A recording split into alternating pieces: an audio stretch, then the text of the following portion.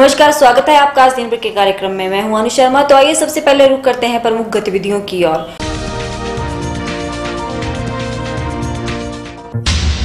गौतम महाविद्यालय हमीरपुर में पिछले कल प्रदेश विश्वविद्यालय की अंतर महाविद्यालय कबड्डी प्रतियोगिता का शुभारंभ किया। विधायक नरेंद्र ठाकुर ने प्रतियोगिता में प्रदेश भर के 70 महाविद्यालयों के खिलाड़ियों ने लिया भाग।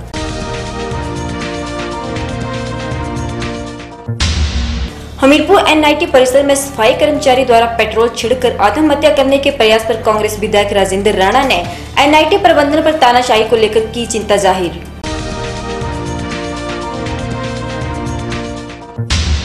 हमीरपुर के लंबड़ू में शरद पूर्णिमा के अवसर पर चमत्कारी खीर का सेवन करने से दमा, खांसी, अस्थमा, पुरानी एलर्जी की बीमारी से मिलती है निजात। खीर खाने के लिए पूरे हिमाचल समेत बाहरी राज्यों से भी आज के दिन पहुंचे लोग।